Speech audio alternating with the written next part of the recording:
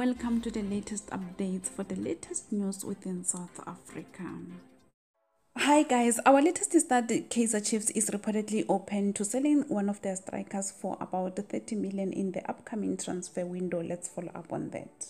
According to Soccer Latuma, Samir Nokovic could be allowed to leave Kaizer Chiefs as Egyptian Pyramids are interested in signing him. However, Pyramids are yet to make an offer, but the publication reported that the Chiefs will consider their bid should they be presented with an enticing offer.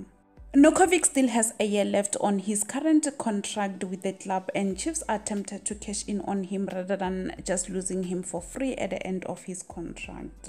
His salary was reviewed and increased after settling his differences with the club at the start of last season. Last year, several teams including Al Ahly and Aba FC were among those that wanted to sign him. However, Kaizer Chiefs turned them down before reportedly placing a 30 million price tag on him. It is reported that this did not sit well with Nokovic. He felt that the chances of him earning a better salary elsewhere were being denied by Chiefs. Final decision on whether or not Nokovic will be sold could be taken in consultation with the new appointed coach, Stuart Baxter. That will be all from my side. Do leave your comments down below to let us know of your take regarding this. That will be all from me. Thank you so much for tuning in. I'll see you again next time. Bye.